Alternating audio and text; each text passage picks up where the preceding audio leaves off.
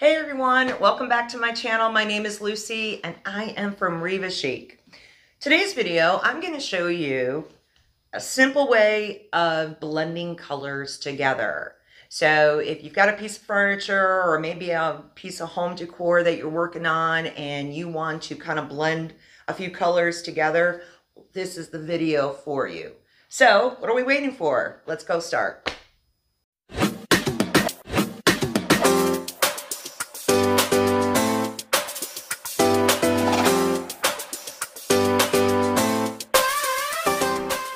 Before we begin with this project on how we can layer different colors of paints, I want to begin with what I did here and what supplies are we going to be using. So for my main color, I have mixed a few colors together to get this type of darker, like grayish. It's got a little purple tone to it. I love it.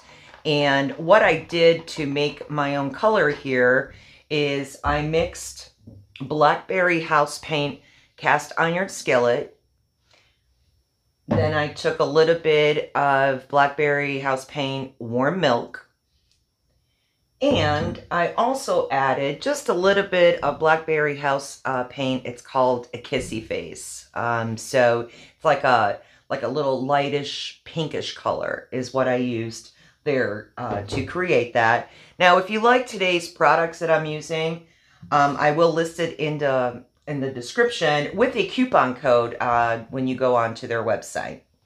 Okay, so I have here a paper towel just in case I need it, maybe to, take some of the paint out if I have too much paint on my brush or whatsoever. I also have a tray just in case I need it, but I'm going to try to put my brush in here and paint it from here, okay?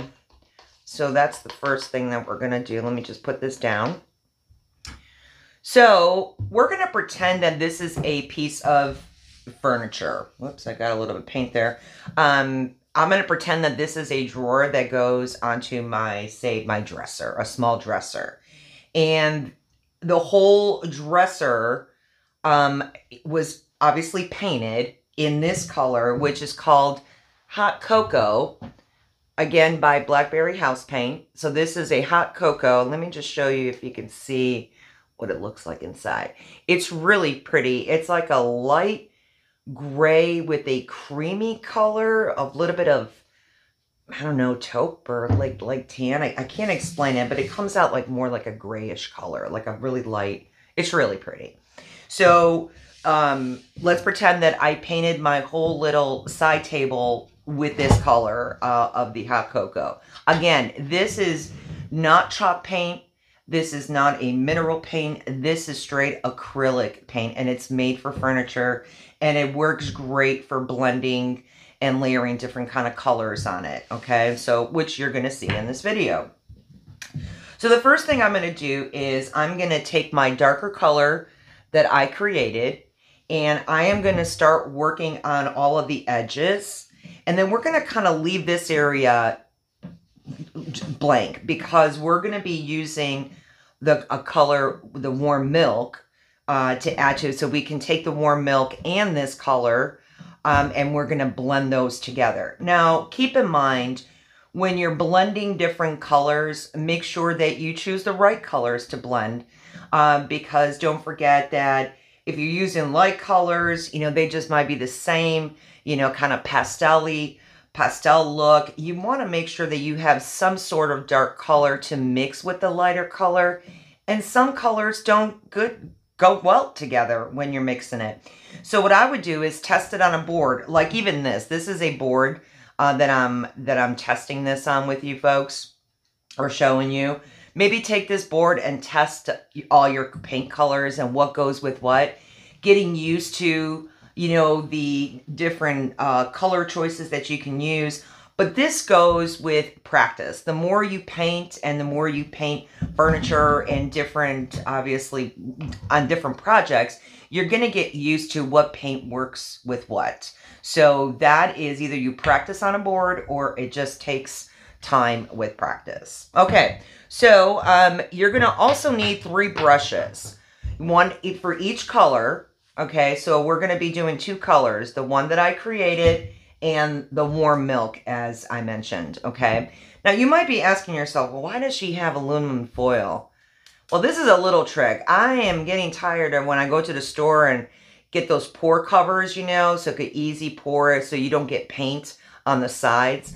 Well, none of them really work for me. I haven't found anything that I really like.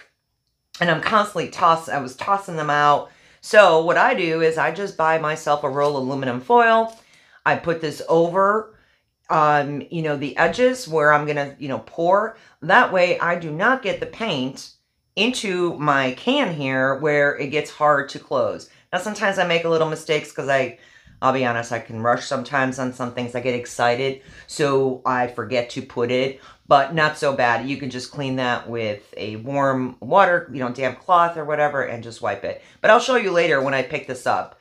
And I also used it on, actually, I'll show you right now. So this black one, when I use cast iron skillet, I use the aluminum foil. So now that I'm done with it, all I got to do is pick it up and look at that. No paint. And it's on here, and then you kind of just toss this away. So I'm just going to put this on the side right now. But that's that. All right, so I'm going to need, like I said, we're going to use a brush for each color. So both colors are going to have one. And then we're going to have a third brush, and that's just going to be dry, and that's going to be more for blending. You're also going to need a water bottle. I couldn't find my misting water bottle, but I'm going to use this. Okay, so we're going to need a water bottle. All right, so we are going to start with our Lucy Creation paint. I don't know. Let's call it Lucy Gray. And I'm going to save this for later for another project. I really like this color. I might even use it on a canvas. Okay, so like I said, we're going to start on the corner. It doesn't matter how you paint this. You can go up and down like this because all of these colors are going to, like I said, they're going to be blended together. So depending on where I want to stop, we're going to pretend that that is the hole for your pool. And this is a drawer, so I kind of know where I want to stop at. So we got that corner.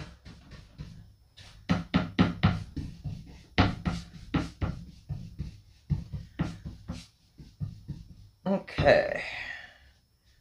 Let's do a little more there. Because again, we're going to use our warm milk for that middle right there.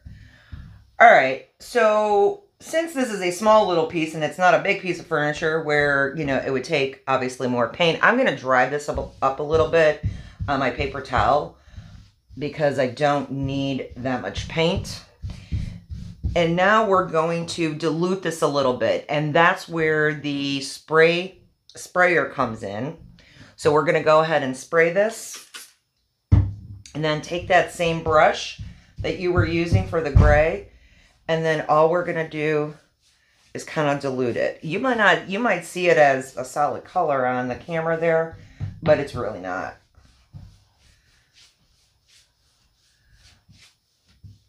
And get that all the way across, just like that.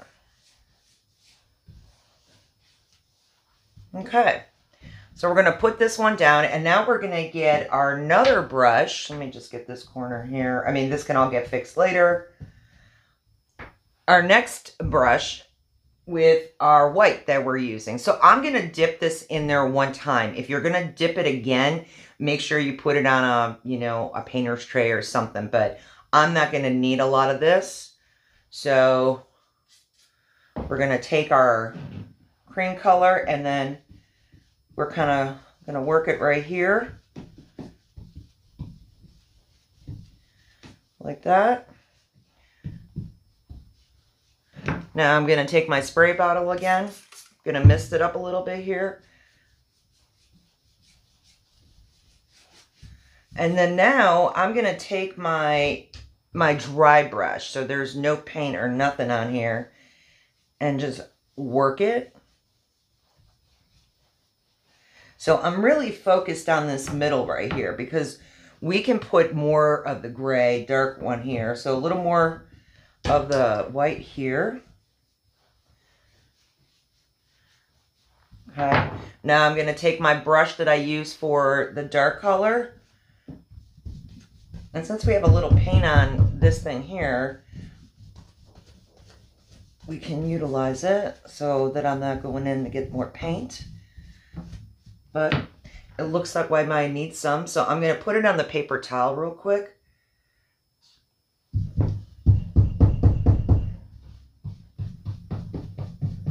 And if you spray the water, you've got to really work it fast with the water because you don't want it to dry out and also leaving you watermarks.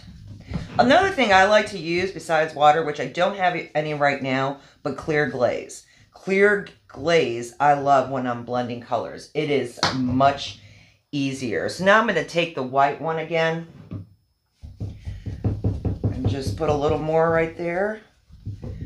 And then I'm going to take my dry one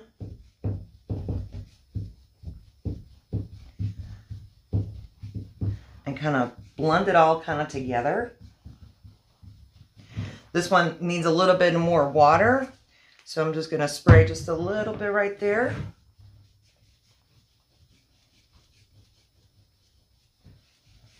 And you keep on going onto what you want to achieve.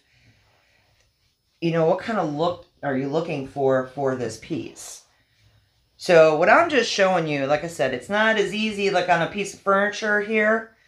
And I'm sitting down here, but just wanted to show you how you blend these colors kind of together. And you just keep on working it for a minute there.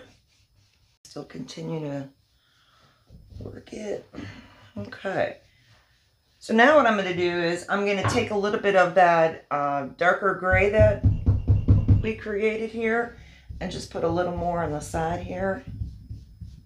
Now I'm just showing you, this could be easier on furniture or it could be harder. So it really depends how you're layering. And of course on this board it is not as easy, but I hope that you can see the difference in how the dark is on the sides, and then this just kind of like blends in with the darker gray. So again, you just take your dry brush and you keep working. Now, don't put too much water on it because you don't want that to happen either. So you keep on working on what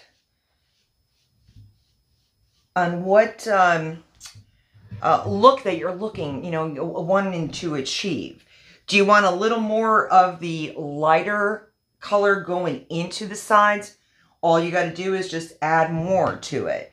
But usually when you're doing furniture like this and with the effects that, you know, you have a blend, people normally kind of do like the middle. Because that's going to make your furniture piece really pop out. So it's all about that middle right here. Again, but you could add more to your piece. Maybe you've seen some videos, oh, they're so quick. No, I'm going to be honest with you. This is not quick because it's not your one-time blend and then, oh, I'm done. Because you kind of have to look at it when it's dry and how it's looking for you. And here I have to tilt it up a little bit because I need to see on my side here. And this doesn't have to be perfect on where it goes, but as long as you're seeing your colors blending in together, I just love this. This will look great on a piece that, you know, a piece of furniture you're working on. And let me just show you what, I'm going to put a little pool on here, like a fake, just a fake pool. So that way you can see it like, you know, it's obviously, it looks like a drawer, you know. So I found this little guy here, just a fake little topper for, this is a porcelain knob. So I'm going to lay it on here. It's not fully dry yet, but it's getting there. I mean, this is, you know, just doing a practice here. So look how pretty that is. And here too, you can, you know, a lot of folks put like rice paper on their decoupage it and then do whatever designs they want on it. And then you can do the same thing when you're doing that. You can incorporate the colors of your rice paper and do your blends so that it blends well with your paint here. So what we're going to do is we're going to let this dry for a little bit, and then we're going to come back and take a look on what it looks like when it's dry. So our board is dry, and doesn't that look so cool with the darks on the side, and then you got your lights. And what you can also do is incorporate dark up here if you wanted, and as well as here. But again, this is on a board, so the board's gonna look a little different than on your furniture piece. And then now we have our little fake little drawer pull, and let's put it, I don't know, right there. And this can also help you as a guide. So wherever this is going, you kind of want to know how you want it. Maybe you wanted, you know, just to look a circle look, you know. So same thing, you're going to be blending them. Take your time on when you are blending colors, because you might change your mind. I might look at this and say, you know what, I want a little more light. But this is just a shadow. So I look at this as a shadow look, because obviously it comes from light and then it goes straight kind of to dark. You can also darken this, make this more lighter. But again, it's going to take playing with your paint colors, playing how you want to design it. And yeah, sorry about this. I did get a little extra paint. It's a good idea to, wear gloves if you're painting. But this is what layering and blending, everybody calls it different. So layering colors, you can use layering colors as well, but this is more of blending. It's blending colors together. You can do multiple colors. We did a two-tone color to create this design. You can add a third color into it, and when you do that, so say that we want another color over here. I don't know, maybe you want to do a brown or so. You add a little bit, mist your water and blend it in. Just make sure you blend it. Or maybe you just want browns on the side to give it more little definition. But take your time and go slow. And again, if it doesn't look right the first time, it's easy to fix, because all you got to do, again, is just mist a little water. Don't forget, I will also be putting the paint colors and the website to go to if you like these colors today, by Blackberry House Paint. Again, it is an acrylic-based paint, very easy to use. As you can see, it's very smooth. It's very, I call it silky soft. Make sure that you go to their website and make sure that you grab that coupon code before you head that way too.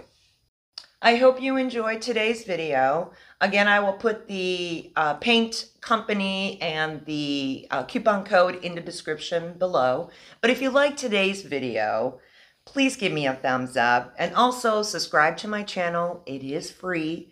And then hit the notification bell so that every time I do post a new video, you will be notified. All right, till next time, bye-bye.